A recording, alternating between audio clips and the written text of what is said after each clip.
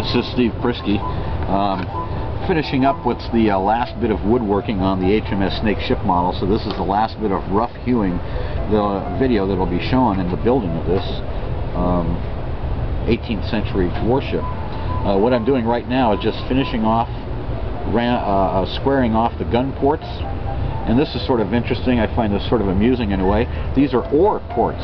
Believe it or not, on a ship launched in 1797, the Admiralty still felt that it was necessary to have as an auxiliary power source oars. And so these holes, these oar ports, are also being shown or displayed as they looked on the real HMS Snake. Anyway, what I'm using to complete this, I thought this might be interesting to some folks. In order to get these gun ports exactly square, what I've used is I'm taking some strips of wood, square strips of wood, 1, 2, 3, 4 millimeters, and then I'm taking and gluing some sandpaper to them.